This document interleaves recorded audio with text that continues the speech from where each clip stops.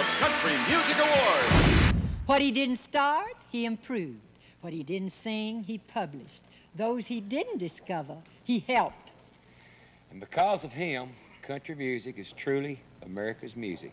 Ladies and gentlemen, this year's recipient of the Academy of Country Music's Pioneer Award, and nobody loves him more than this lady here and myself. That's right. Mr. Roy Acuff. Thank you, Minnie Pearl, Charlie Daniels. I want to thank the Academy of Country Music for honoring me with this award tonight. And I especially want to thank all the boys and girls from the Grand Ole Opry for their patience in coming down here and sitting. We've been watching you out there at Knott's Berry Farm, and I know you're having a lot of fun. We're watching you on about a 20-foot screen here at the Opry House, and it's coming in real good. I'd like to be out there with you.